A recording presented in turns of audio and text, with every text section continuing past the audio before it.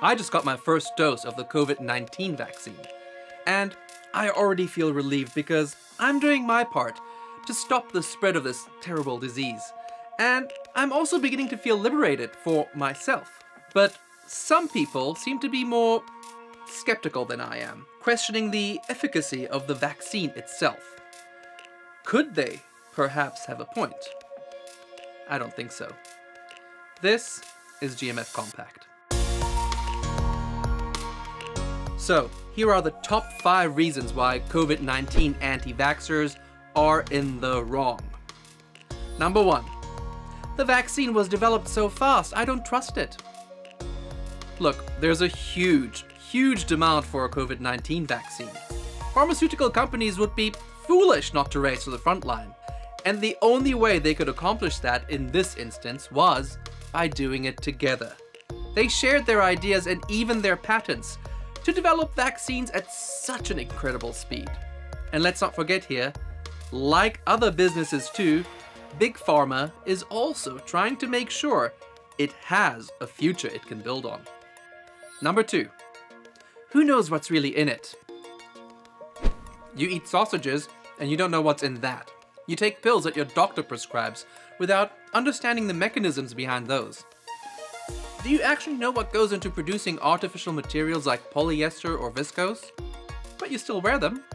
The science behind mRNA vaccines has actually been studied for decades now. Therefore, this actually is not a novel method of vaccination. It's just its first application because, thanks to modern medicine, it's the first time we've needed to resort to using this scientific method on such a mass scale. Number 3. It will alter my DNA irreparably. Okay, let's clear this up once and for all.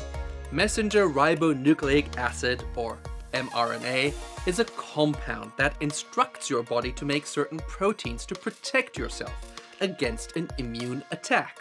It cannot alter your DNA because it doesn't penetrate the part of your cells where your DNA is actually stored, the nucleus. But do you know what actually will affect your DNA? Alcohol, sugar, and even psychological trauma. Number 4. They want to microchip us. Who is they? And do you think that if whoever they might be wanted to microchip you, they would need a pandemic for that? Why not just put those microchips in the water? Or in the COVID itself? And what about the actual microchips in your mobile phones? They record whatever you're doing, when you're doing it, where and with whom. The companies that produce these phones and the makers of the apps that you possibly use know more about you than you do yourself. But you're worried about microchips hidden in your vaccine. Number 5. People have died from the vaccine. Look, this is how vaccines work. They lower the likelihood of us getting a communicable disease. They don't fully eliminate such diseases. And with the majority of the COVID-19 vaccinations requiring at least 2 courses to work 3 weeks apart, that means that in each instance there's at least another 3-week period to contract the disease itself. It's as simple as that. Now, please look at the odds.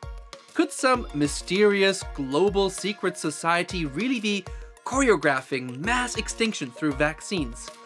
Or do some people out there simply want to create sensationalist clickbait to make money via the related ad revenue? Which one of those scenarios sounds more likely to you? The truth is often complicated, but usually it is rather related to science than science fiction.